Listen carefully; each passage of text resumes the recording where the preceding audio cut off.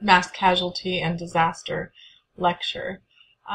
We're going to continue with the common biological weapons that we were just on anthrax. In the previous video, we're talking about smallpox. Smallpox is a virus that was around a long time ago, over a century ago, and it was extremely contagious and spread directly by contact with clothing and linens or droplets person to person.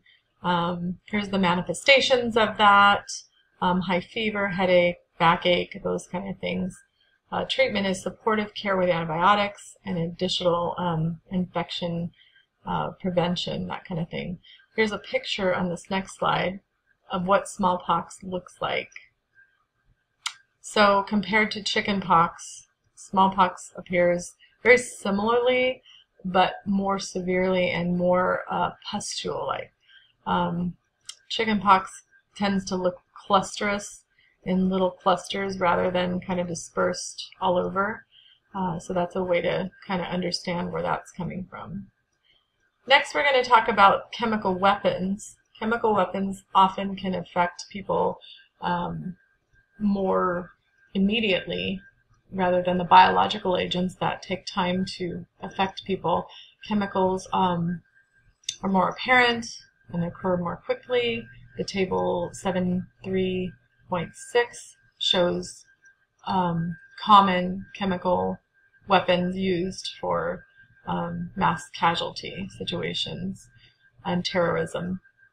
Agents vary in their volatility, their persistence in degrading the skin and affecting the skin, their toxicity level, how quickly they kill you. That's just a blunt way to put it. Latency, how long does it kind of take a while on the skin before it starts to really corrode the skin, that kind of thing. And then limiting exposure to that agent is one of the priorities there. Limitation of exposure is essential because if you're involved in an explosion that has is part of a chemical weapon, it depends on how close you were, what was blocking, was there any protection at all, and how exposed are you to that agent. Some types of agents are vesicants. Vesicants are chemicals that actually eat through the skin.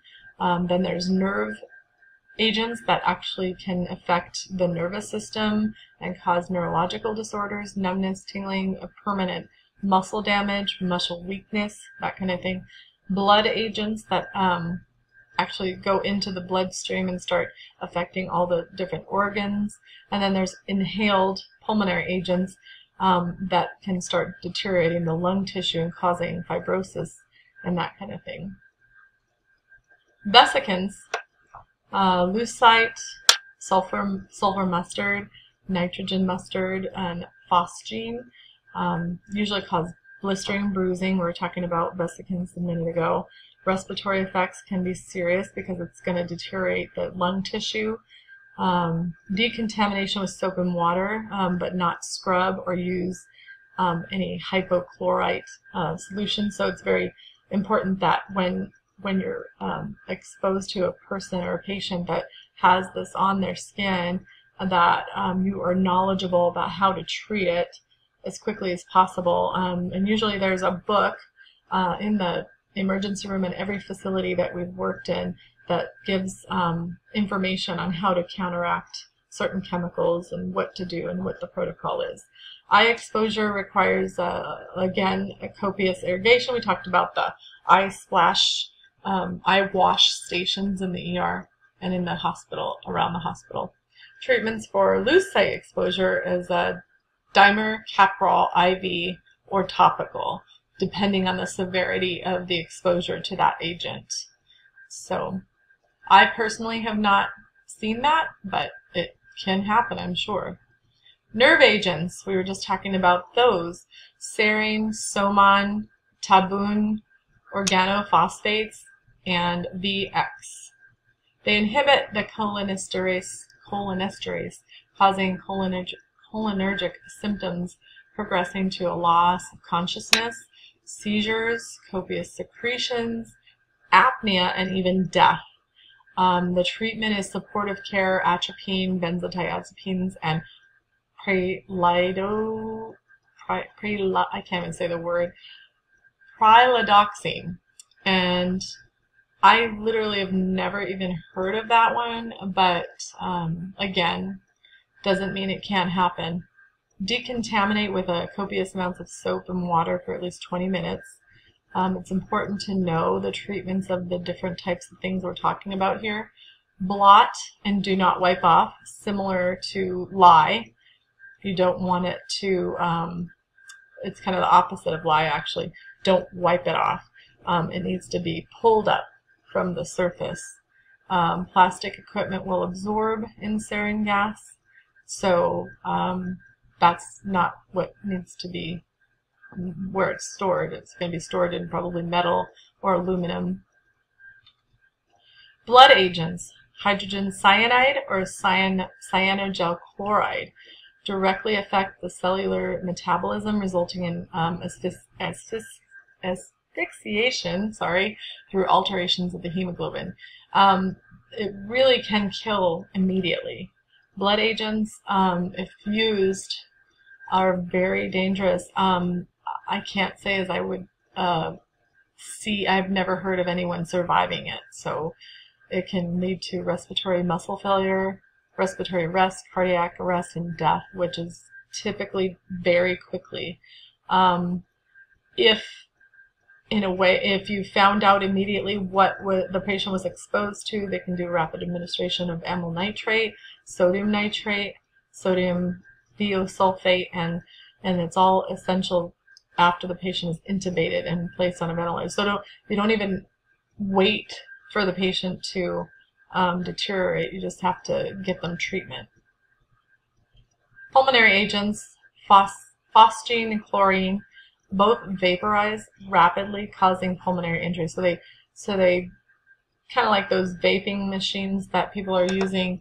It's vaporized into a gas that can actually damage the lung tissue, the pulmonary membrane that separates the alveolus from the capillary bed. It disrupts the alveolar oxygen exchange at that capillary level, and cause fluid to fill up in the lungs. Manifestations include pulmonary edema with shortness of breath. I think many of you have seen that in second semester, not from the pulmonary agent, but hearing. So those are the symptoms that you're going to look for, especially during exertion. An initial hacking cough is followed by a frothy sputum production. So those are some things that you're going to keep an eye out for when someone's exposed to pulmonary agents.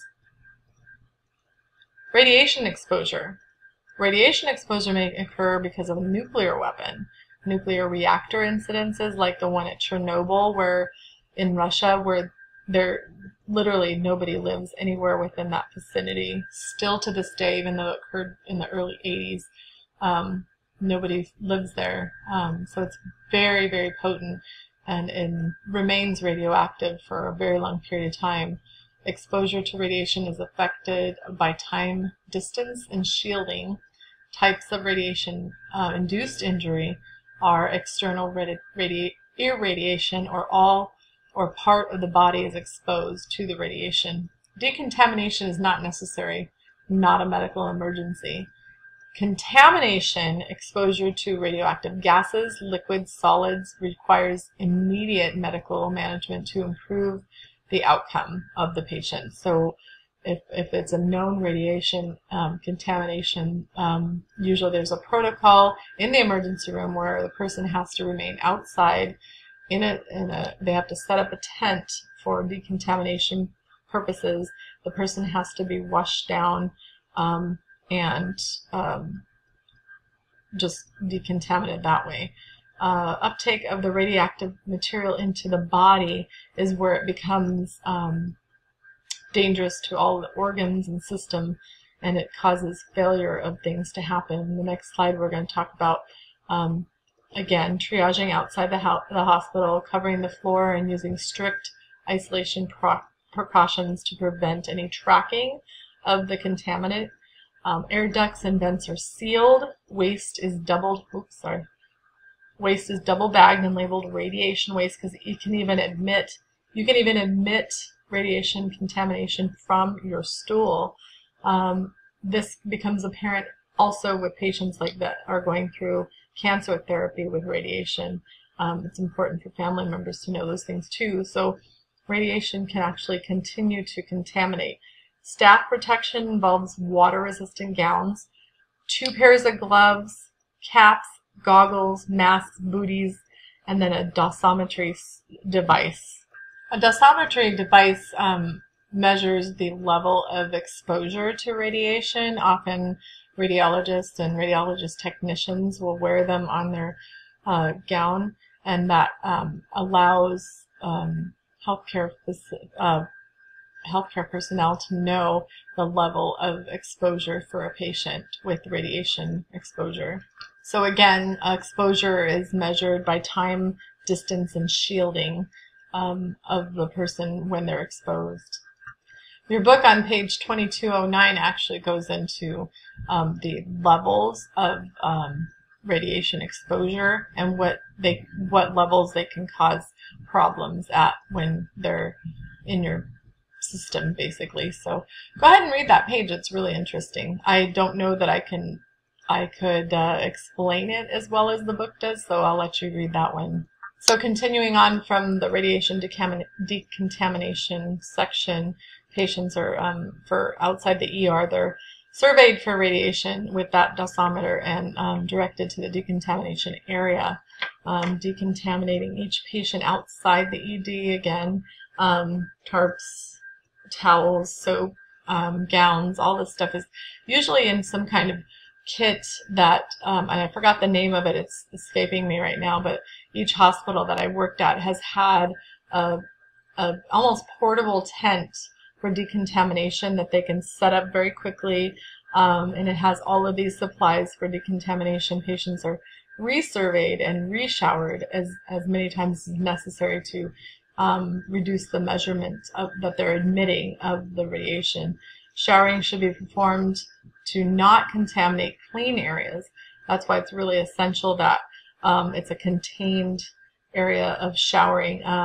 Northwest Hospital actually had a decontamination room right off of their ambulance bay, so that was really handy, and of course we never had to use it, but it was there in case. Biological samples like nasal, throat swabs, blood samples are all part of that measurement to see the degree in which someone was exposed. Internal contamination requires additional treatment. They have to be monitored, gastric lavage with chelating agents. Apologize, that's actually pronounced chelating agents, and they're binding agents that bind to the ions in the stomach and the gastric system. And then catharsis actually just means to purge or purify in the old Latin terms. So that's all it means, is to get that under control. So symptoms that you're going to be looking for acute radiation syndrome is a dose of radiation that determines it's the dose that determines what kind of symptoms or syndrome will occur. I remember when I was a kid back in the early 80s, when there was the fear of nuclear mass destruction bombs being dropped by Russia, when we had the Cold War going on.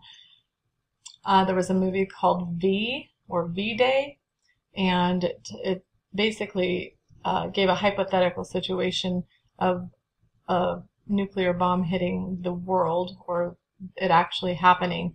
And some of the symptoms that they talked about in the show were what we're going to talk about now. All the body systems are affected. They present signs and symptoms, determine the predictability of the survival. So if it's milder symptoms, then definitely they have more of a chance of surviving. If the symptoms become really severe, then of course there's the fear of death on that one. Probable survivors have no initial symptoms and only minimal symptoms.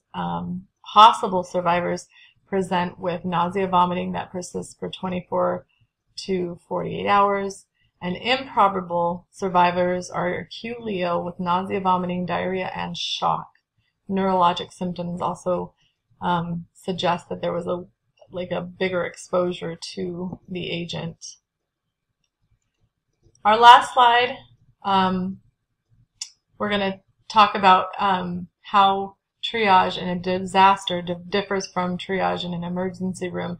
And we discussed that early on in part 1.